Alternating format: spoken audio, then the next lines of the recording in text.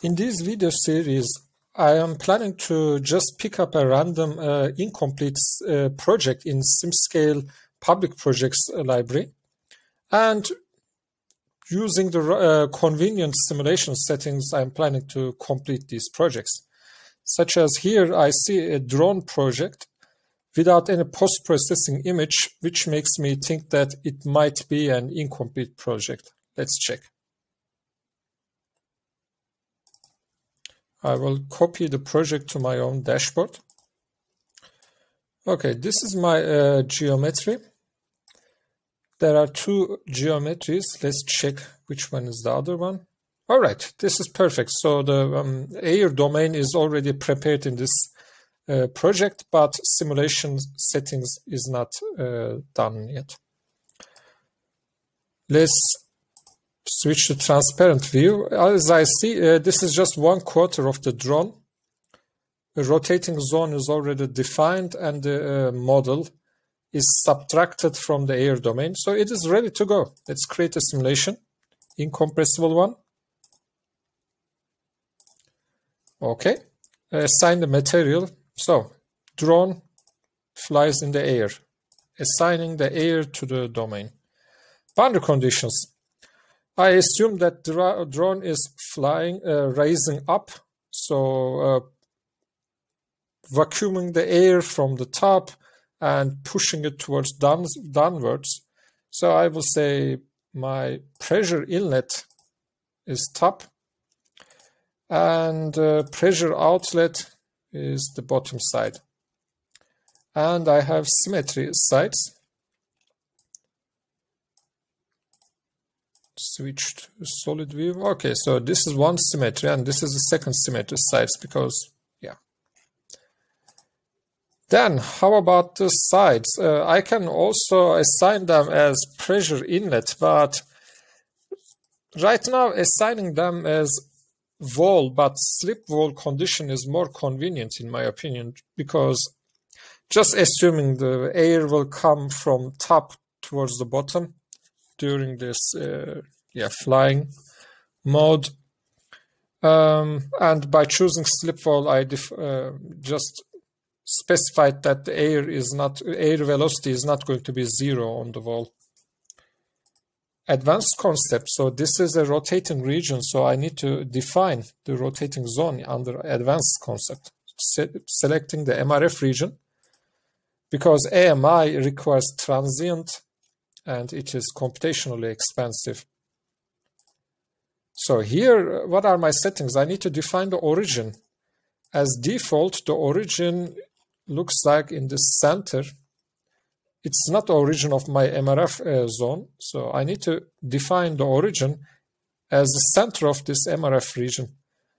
Let's use pick from the viewer. Approximately looks like it is center. I guess the real center is 5.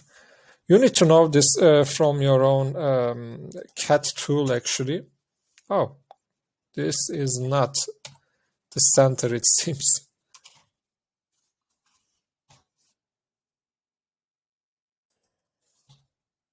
Okay, I will again use pick from the viewer and just approximate the center. You need to know these centers from your CAD tool. And now I choose a top region, which is not convenient. I want to choose here. Let's hide the fluid region and redefine the center. Pick from the viewer. Now it will select the MRF region's top. Yes. I want to centralize it further.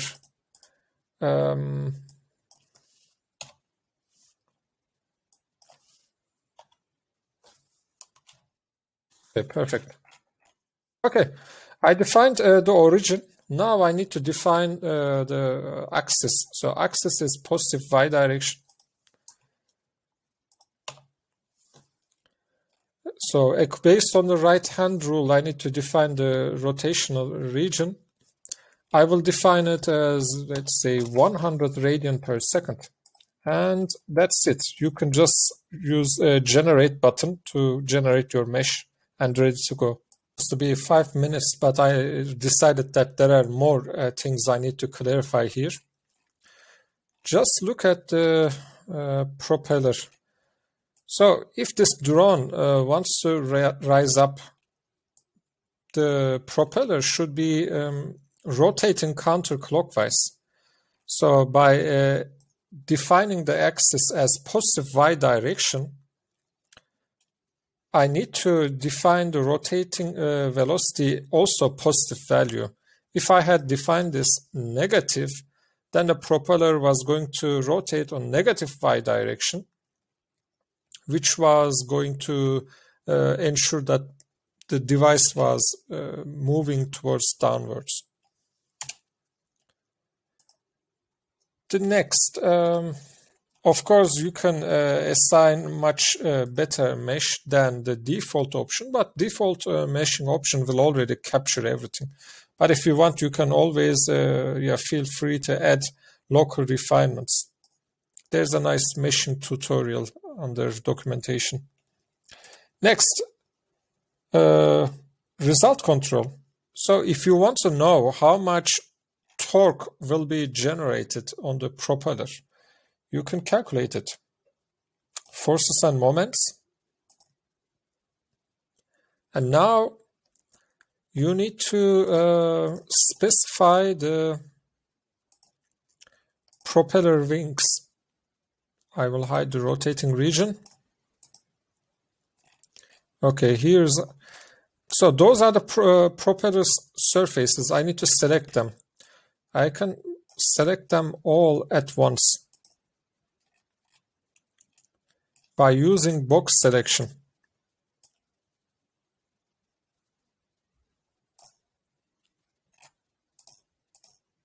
All right. Right interval 20. This will ensure that in every 20 iterations the results will be written. And again, center of rotation. Define the center of rotation. I will again do the same thing. Use pick from the viewer. Select an approximate center. And let's type the coordinate.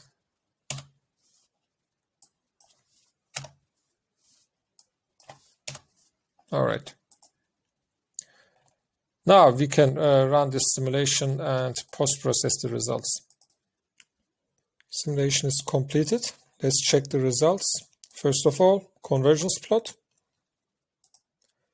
It's not perfect, but it is very good actually. Let's check the force plot. It will give me the torque on the propeller for every iteration. As you remember, we chose the positive y-axis. Let's check turn off the pressure and porous force, but only keep the moment, which should be on y-axis. So hide anything except moment on y direction.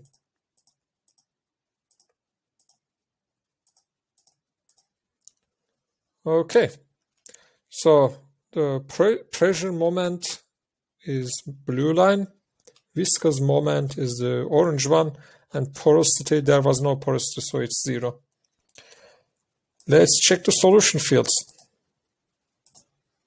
Okay. I want to see pressure.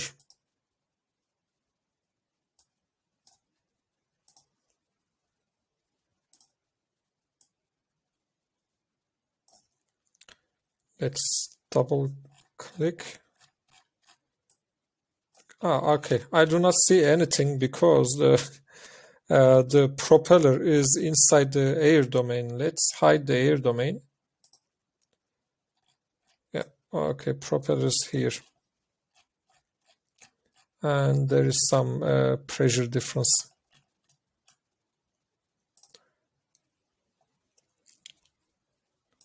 I want to see the particle traces. Let's add some particle traces here. Seed surface. Okay. Change scalar to velocity. The residues look okay. Let's check the force plot. So we were interested in torque on the propeller, and then we need to check the moment on y direction. So hide any other plot by simply clicking on the title and leave only moment on y-axis. So this is the end of simulation 1000. So this is your value for pressure moment, viscous moment, and porous moment, which is 0 because there was no porous medium. So the total moment, to calculate the total moment, you need to just sum the pressure moment and the viscous moment. And you can always check the individual convergence by simply zooming in and finding out, okay, this doesn't look like it is converged, but also the value is so close. I'm not going into details because this is just a simple tutorial, does not meant to be aiming for the accuracy at all. Let's check the solution fields. As default, you will see the air domain. And let's check the parts. And you will see the rotating zone too. What I would do is just hide the domains and only visualize the surfaces of the impeller. Doing so, as default, the surfaces are hidden. Let's select them by pressing the Shift button and assign the visibility. All right, here is my impeller. And what I want to do is I want to visualize the velocity vectors. I want to create a cutting plane. As default, cutting plane is just cutting the Z normal. And the drone was exactly on the corner, so I want to create a diagonal cutting plane, which should be X and Z.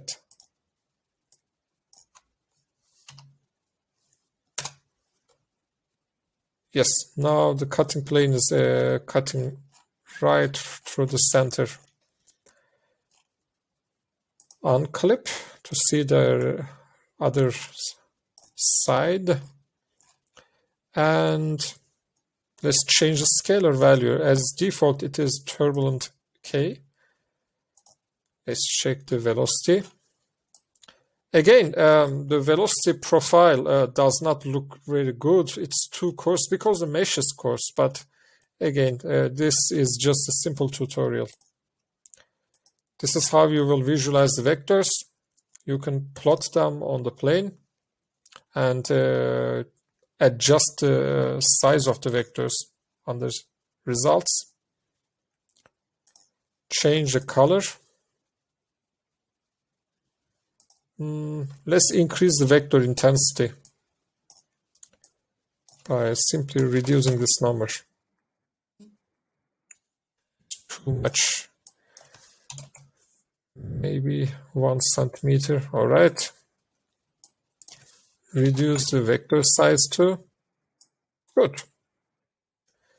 One more thing I want to do. I want to change the transparency of the cutting plane.